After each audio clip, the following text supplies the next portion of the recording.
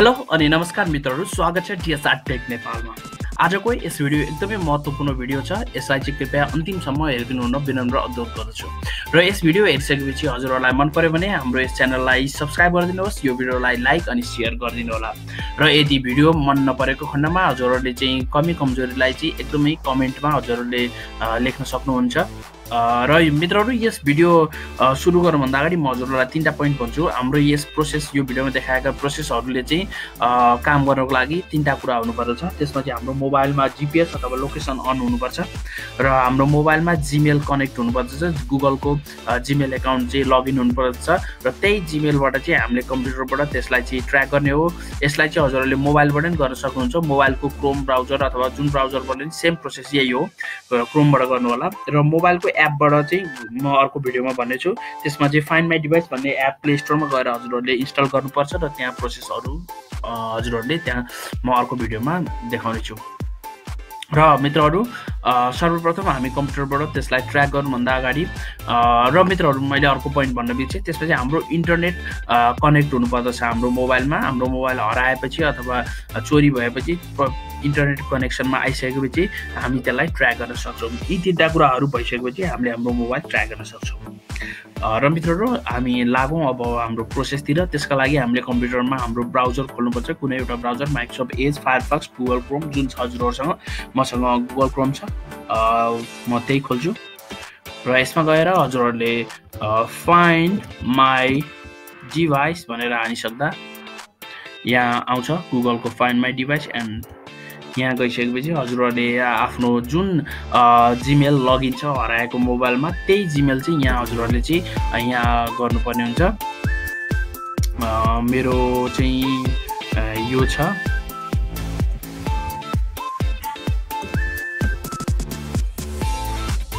Password हानु मित्रहरू। Okay मित्रहरू, मेरो मोबाइल ट्र्याक भइसकेको छ। यहाँ देख्न सक्नुहुन्छ सामसङ ग्यालेक्सी J7, मेरो मोबाइल J7 हो।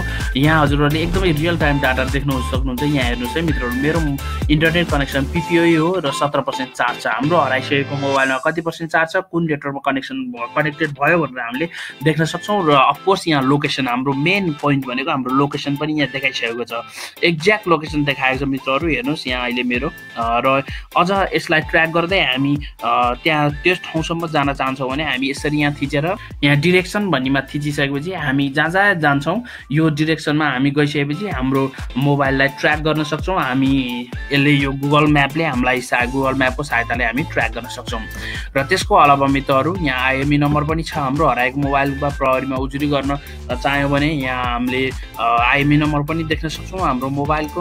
र यहाँ अर्को मित्रहरू देख्न सक्छौँ प्ले साउन्ड। यसमा थिचिसकेपछि हाम्रो हराएको मोबाइलमा, चोरी भएको मोबाइलमा साउन्ड बन्दैछ। यहाँ हजुरहरूले सुन्न सक्नुहुन्छ, मेरो मोबाइलमा बजेको छ मित्रहरू।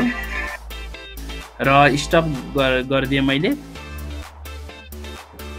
र मित्रहरू, यहाँ हजुरहरूले देख्न सक्नुहुन्छ सेक्योर डिभाइस। यसमा चाहिँ हजुरहरूले चाहिँ आफ्नो मोबाइलमा मेसेज पठाउन सक्नुहुन्छ। म यसरी पठाउँछु, please return my phone, please return my phone भन्ने। र यसमा चाहिँ सम्पर्क गर्न सक्ने नम्बर दिने।